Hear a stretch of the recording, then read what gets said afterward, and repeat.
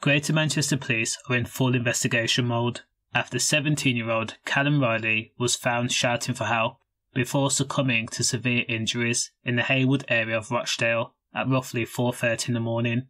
Now, this was a 17-year-old boy who was found dying in the street, and someone is responsible for this. A witness who doesn't want to be named actually tried to save Callum's life, and he says he heard screaming in the night. He looked out his window, but because it was dark he couldn't see anyone. So then he went back to bed. Half an hour later, the screaming started back up again. That's when a frantic person knocked on the door and says there was a boy injured in the garden. The witness went out in the garden and called emergency services. While they rushed to the scene, the witness performed CPR.